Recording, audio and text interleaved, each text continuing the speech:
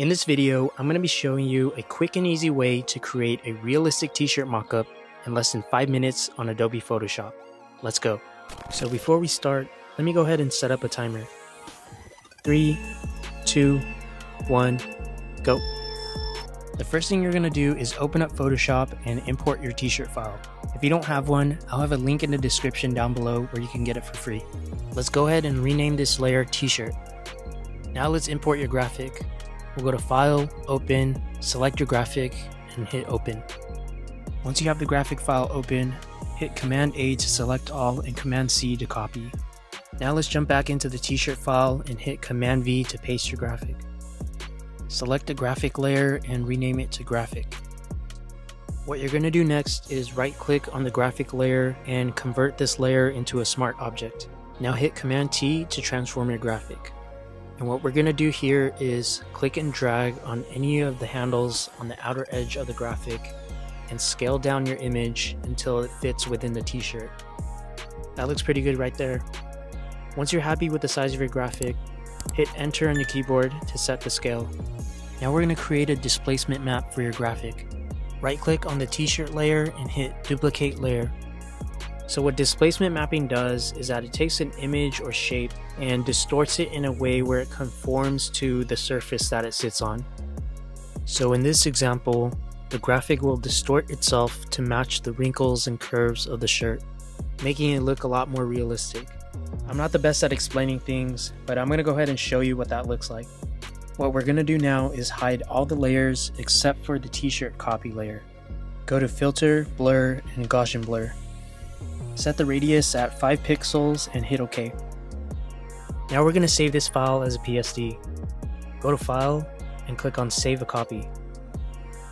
Let's name this file Displace and then hit Save. Now let's go back to the Layers panel and delete the t-shirt copy layer and unhide all the other layers. Now we're going to add the displacement mapping to the graphic layer. So what you're going to do is click on the graphic layer, go to Filter, Distort, and select Displace. You can copy my displacement settings shown on screen. Once you have that, click OK, and then open up the displace file that we saved earlier. Now we have the displacement mapping applied to our graphic layer. Now you might not notice anything at first, but if we zoom in, you can really see some distortion happening on the outer edges of the graphic. And if we move down here, you can also tell from the text. So now that we have the displacement done, let's go ahead and add a few more effects to the graphic layer. So what you're going to do is go to the blending options drop down and select screen, and then change the opacity to 90%. That's looking real good. Now we're going to create another copy of the t-shirt layer, and then we're going to move it on top of the graphic layer. Now we're going to use this layer and create a clipping mask on top of the graphic. What you're going to do here is hold down the Option key until this little icon appears and then click. Now we're going to change the blend mode to multiply. Now go to Image, Adjustments, and Levels. From here, what you're going to do is click on this marker and drag it towards the left until you see the graphic appear.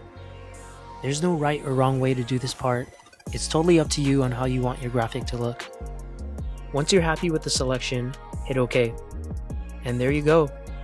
You've just made a realistic t-shirt mockup in less than 5 minutes. Now here's what it looks like before and after. At this point, you're pretty much done, but if you want to go back and make a few changes to your graphic, you have the option to do that. Now you can use the same technique and apply it to any other piece of clothing that you have for your brand.